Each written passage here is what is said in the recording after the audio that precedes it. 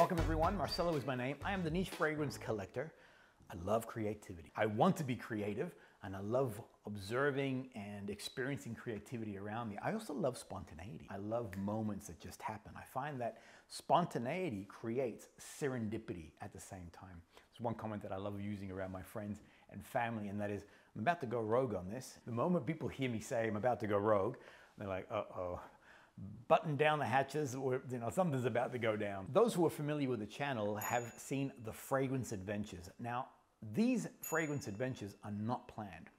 Sandra and I, my wife, we go to a particular location, and I know in my head, I know that I want to film something there that is more related to perfume and life, but what that is, or what the narrative to that storyline, we make it up on the spot. Recently, we were in Paris, and I knew that I wanted to recreate like a Milan boutique hopping experience, but I had no idea which boutiques I wanted to showcase. I wanted the moment just to take me.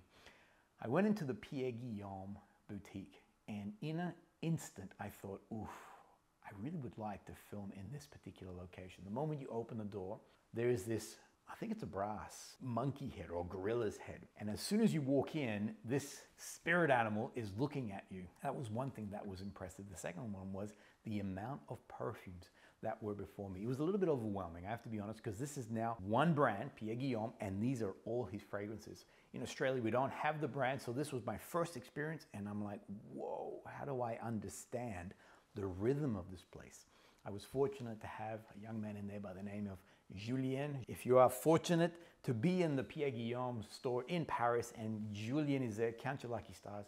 The man was awesome. In 4 seconds flat, he quickly explained to me the rhythm of how the fragrance worked, and man, I was off and away. Now, if you're new to Pierre Guillaume's fragrances, I would actually recommend that you start here. This is COZE 2.0. This is a beautiful, beautiful woody amber fragrance. Now you may say to yourself, but woody amber is not my jam. It's not what I do. I'll come back to you as to why this is an important origin piece that you need in your collection. So those who do love woody amber fragrance, this is divine. For me, I fell in love with this in an instant. One of the key components in here is patchouli, and I am a patchouli fiend. I love that beautiful musty woody component that the patchouli has. It starts off with this wonderful sweet tone to it. Okay, so the way that Pierre shares construction of his fragrances, he's a little bit like Alessandro Galtieri, which reveals no notes. You make up your own mind. And I've noticed that Pierre has like a semblance to that. He'll share some of the notes, but he doesn't show you the olfactory pyramid. I'm a bit of a nerd when it comes to that sort of thing. I love seeing what the top notes are, what the heart, etc., etc. But in this case here, and as Julien explained to me when I was there, is that Pierre wants you to develop your own olfactory connections to the fragrance. Put the notes away and focus on what this fragrance is saying to you. Again, he has revealed some of the notes, so it's not in the same way as Galtieri does, but he allows you to now let the fragrance speak to you. For me, on opening, as I mentioned, I do get a sweet caramel style of note, but not gourmand. So when you think caramel, you're thinking almost lactose, that milkiness, that sweetness. If anything, it's a bit more leaning towards like a maple syrup, but not maple syrup, because sometimes, like take Clive Christian E, it has that beautiful maple syrup-like quality, which is quite sweet. This is not overtly sweet, but I go back. There is a sweetness on that opening, which does linger for about 30 or so minutes. It's divine. On opening, I was instantly in love. I'm detecting that slight patchouli undertow that's going through the fragrance. For me, this is a sensual masculine fragrance. If I would think of a sensual female fragrance, I would put notes of ylang ylang, tuberose, a little bit of magnolia for just that touch of animalic component to it. And I find that this is almost its companion when it comes to a masculine sensual fragrance. Some of the notes that I pick up on here is definitely that patchouli. It does have a tobacco note in there. There is a chocolate vibe to it. It is warm, it is ambery. There is a beautiful deep sensuality to this particular fragrance. This is a cooler month fragrance. There are very warm tones to it. I don't know if it would play as well in summer, and I'll talk about COZE Verde in just a moment. It's its companion essentially.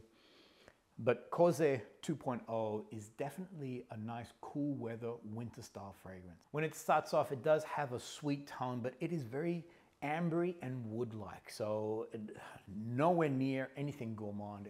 It does have some spicy components, which I enjoy, and actually that spicy component fluctuates all the way through the fragrance, but it never moves away from being such a warm, deep, sensual, woody fragrance. For me, the longevity on this fragrance is 6+ hours. The sillage on it is a low, however, the projection is a moderate. I've had a number of occasions where people who are sitting next to me have detected the fragrance and commented how good it smells. So I mentioned earlier that if you're gonna start with any of the Pierre Guillaume fragrances, that this is the one that needs to commence. In a way, this is the origin story right here. So COZE, what does that mean? I actually thought it was a French word. There's an accent on the E, and I thought, oh, it's a French word, COZE.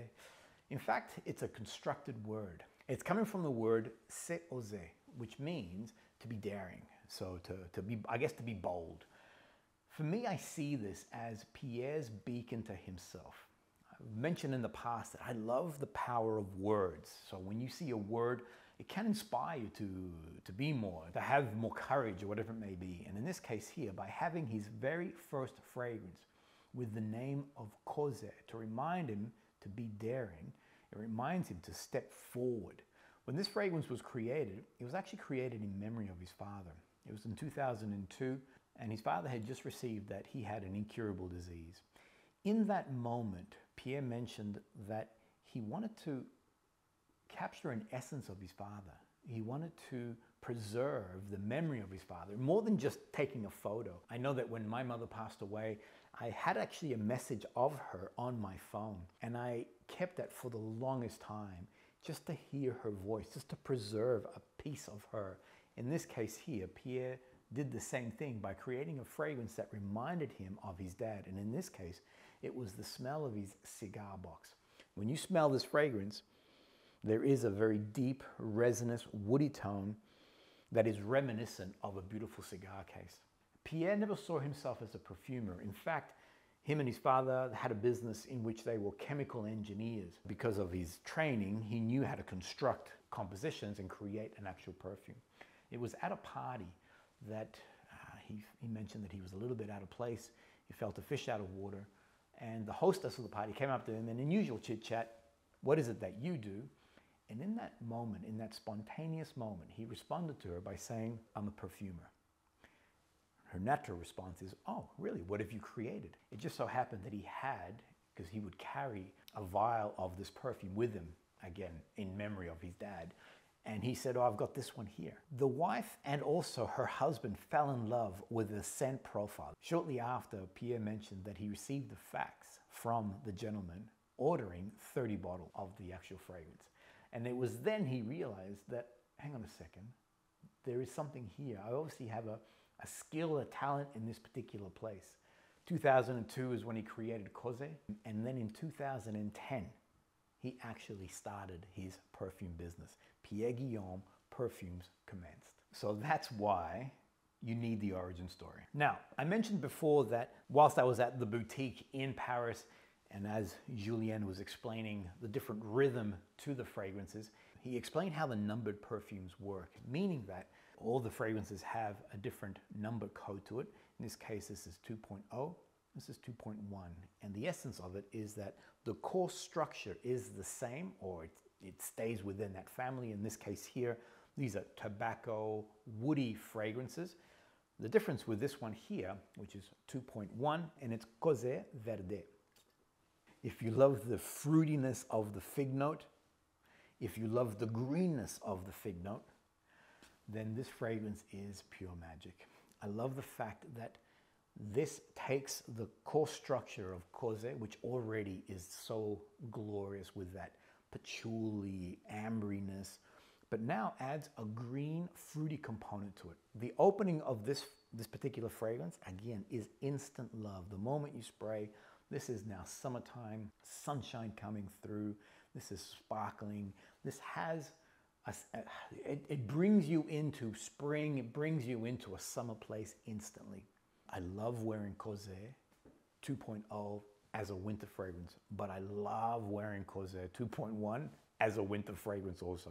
I love the fact that it does bring that level of sunshine into a cool day. When it dries down, it does have the very similar elements of COZE. The difference now, it retains that level of greenness. On opening, you're getting a beautiful fig fruitiness component to it. That fruit is definitely there. It's also combined with lime. There is a bright, effervescent quality to it. As it migrates, it does go down into a more of a green fig place.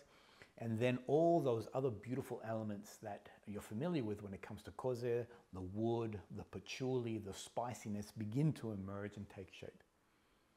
I find again that this fragrance here is 6+ hours comfortably. For me now, the sillage and also its projection actually get amped up. I get beautiful trail on this, so it falls into a moderate, and also its projection is definitely into a moderate. I have found a new love. It's always exciting finding something new. And I've become a little bit infatuated with all things Pierre Guillaume. Whilst I was overseas, I did pick up a number of the fragrances. I love the creativity that had been instilled in this collection. I also love the fact that here's a man who started in a particular pathway and has now opened up to something brand new. The serendipity of that moment of creating something to remind himself of his father, now creating this whole new venture for him. So exciting, so exciting. If you are new to Pierre Guillaume, as I mentioned, start here. If you are familiar with Pierre Guillaume, please tell me the fragrances that you love from his collection. Hope you enjoyed that. We'll see you guys all on the next episode.